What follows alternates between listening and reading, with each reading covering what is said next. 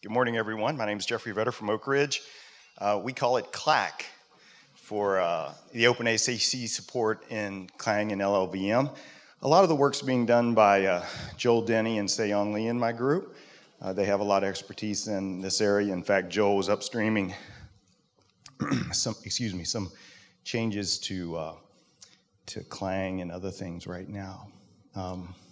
So what's the overview? What's the big problem? Well, I come from DOE Labs, and if you've heard any of Hal's talks, you know our systems are getting more complex. I like to show this chart from last year.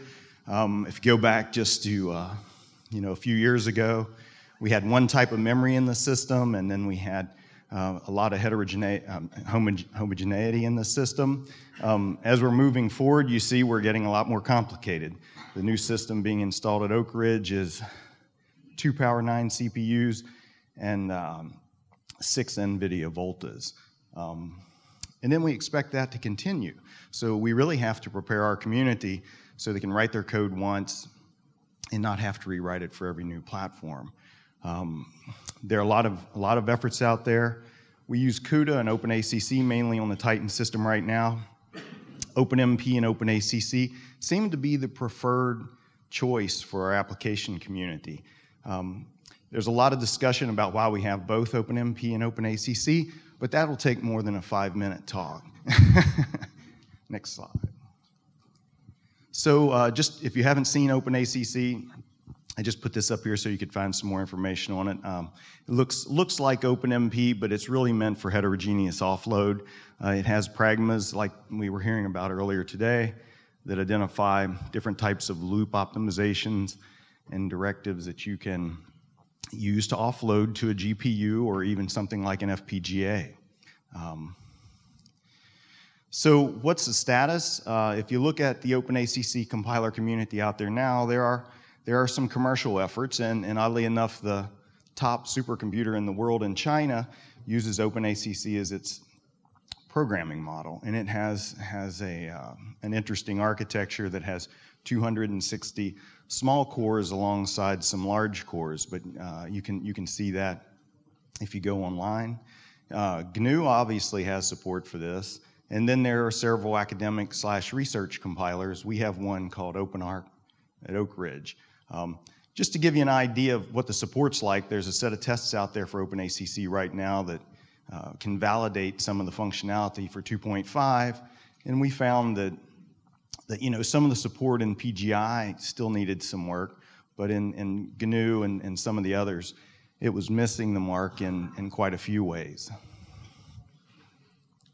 So why are we doing this? So we have experience with heterogeneous computing, and most of our experience has been with OpenACC, and basically it is a compiler that has its own front end. It doesn't share anything with Clang right now. We have an auto-tuner because we found auto-tuning was very important in a heterogeneous environment. We generate our own IR that includes things like kernel launches and data transfers, and those can be optimized in the IR. And then basically we generate the code, back-end code, both for the host and the kernel, and that gets offloaded. Right now we can target CUDA, AMD, Xeon Phi, and Altera FPGAs.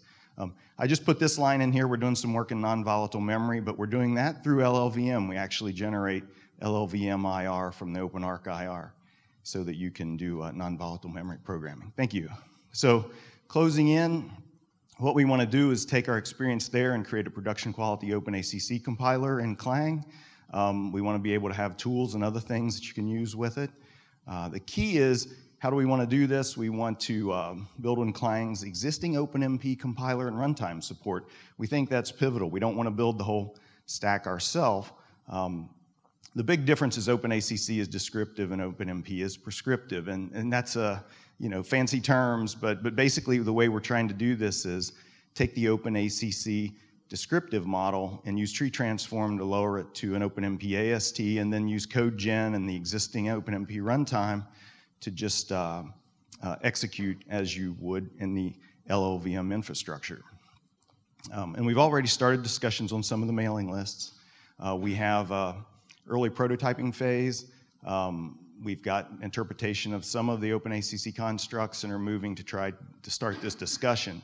So I'm getting the hook here, so let me finish by saying we're interested in working with other people. We have my email address right there. Please send me a note if you have interest in this. Thank you. Thank you very much.